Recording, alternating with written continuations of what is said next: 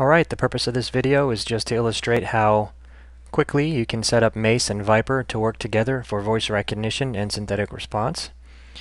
Start here, I just started up Viper and MACE. We'll just select an area here where we can create a couple of entities in MACE. I will drop in a JTAC entity, and we will give him a pronounceable call sign. Let's call him Playboy33. And you see that my Viper radio already locked onto him. He's my only entity in there. Playboy33, there we go. Locked onto him inside of Viper.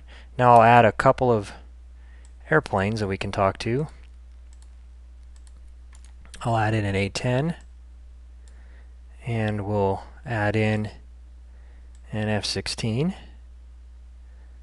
Let's see, here we go.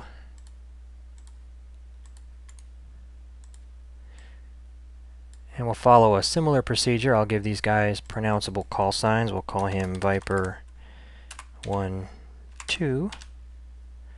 And we'll call him Hog 3, 4.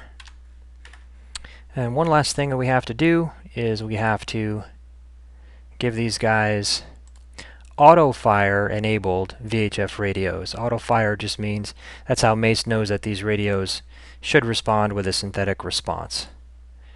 And that's all we have to do. If we want to see where that radio is tuned, we double-click it. It's tuned to 165 megahertz. So you can see I already have Viper set up to transmit and receive on 165, so I can put those on whatever frequency I want. And that's all I should have to do. Now let's check our comms. Viper 1-2, radio check. Viper 1-2, radio check. Playboy 3-3, Viper 1-2, heard you loud and clear.